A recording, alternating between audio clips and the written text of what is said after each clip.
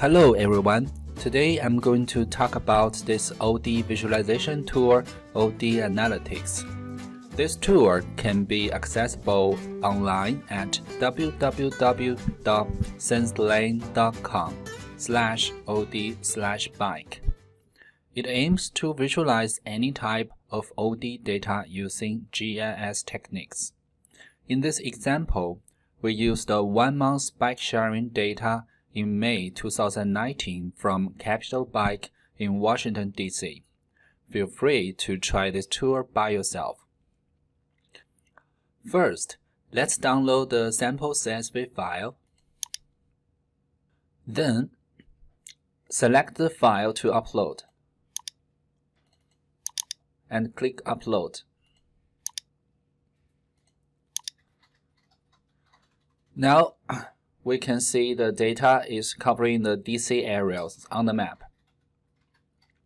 After uploading this file, then we are ready to conduct our visual analytics. In general, there are 3 types of selections. First, select single OD. Second, select multiple ODs. Third, select ODs by polygons. Let me show you one by one.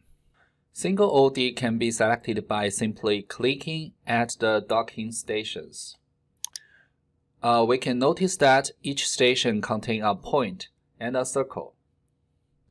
When we click on the point, that means we select ODs taking this station as the destination, while clicking on the circle, we can see all the ODs taking this station as the origin. On the left side, we can see each OD is listed on the table. We can interact by clicking on it with the map with a pop-up to say where it is from where to where. And the chart at the bottom shows the daily bike trips on that month among selected ODs. With this tool, we can efficiently check the data and trends. The second selection is to select multiple sites at one time. If Control button is pressed, multiple stations can be added. For example, when I press Control button, I click another one, so the new selection will be added to existing ones. In that way, we can pick multiple interested stations by different research purposes. Another tip is that when the EXC button is pressed, any selection will be clean. So, we can go back and restart a new selection process.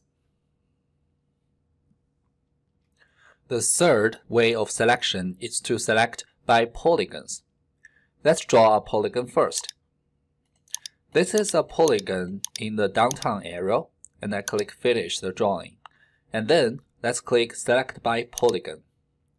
We can see all the internal traffic happens as shown on the map. How about add another one?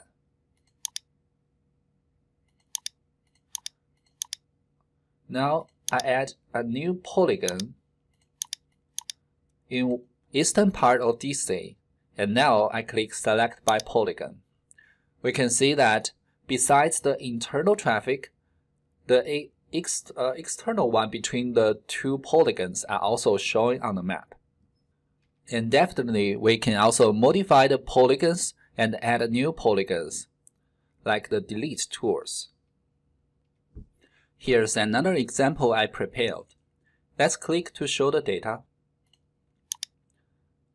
Is that interesting? Besides the 3 selection wheel, there's a filter control bar to control the display numbers. Let's put it as 60. That means there should be at least more than 60 trips happened between the ODs in that month. Then click the button. We can see that the visual display is updated. So the visual display only displays the trips more than 60. Also, we can click Show All button to show all the OD data satisfying this criterion.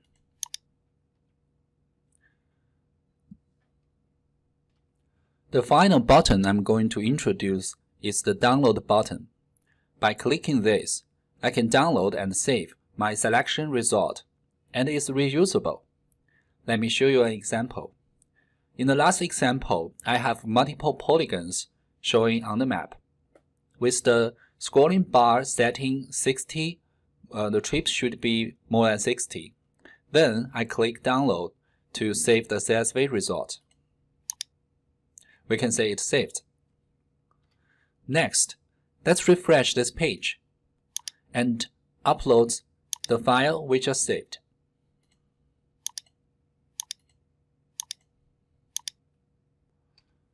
Wow!